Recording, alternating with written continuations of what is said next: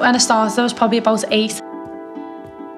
I've got an older brother and a younger brother, and I used to go down and watch them play football, and on the side I'd be kicking a ball trying to be like them. I was never seen without a ball.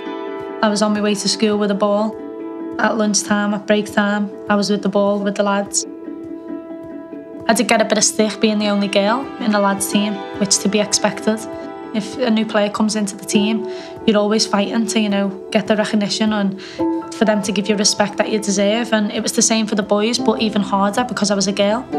They've got a girl on the team.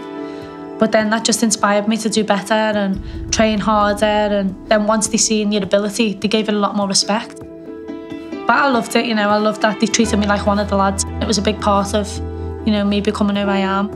The attributes that I've got were learned from playing with the boys every day and getting knocked about.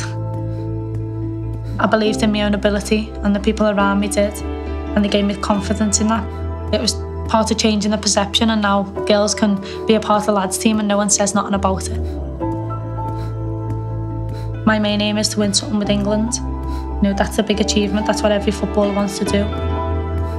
To win that gold medal would change the perception of women's football forever. It has done in Germany, it has done in the USA, and it definitely will in England, because it's at that point where it just needs a little bit of success to tip it over the edge.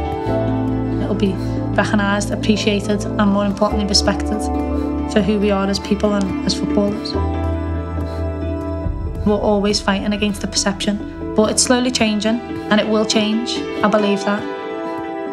That's another fight that we need to win. I wouldn't have it any other way.